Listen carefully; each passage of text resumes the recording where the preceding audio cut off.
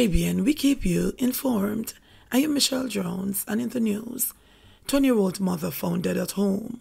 Please remember to subscribe, share, leave us a comment, and click the notification bell to receive our daily news items.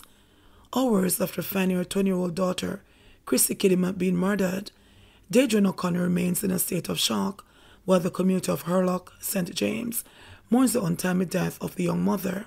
Matt Bean, a call center agent with ACT, Advanced Call Center Technologies, at Fairfield Avenue, Montego Bay, was found in a pool of blood this morning at her home in Lovers Lane in Hurlock. Her 6-month-old daughter was found in her crib dehydrated.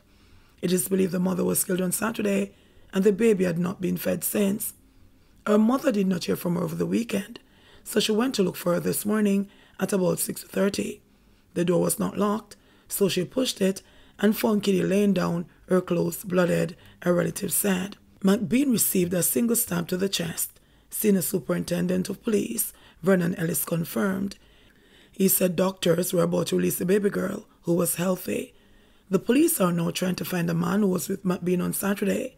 They say he may be able to assist with their investigation. JBN, we keep you informed. Please remember to subscribe, like, share, leave us a comment, and click the notification bell to receive our daily news items.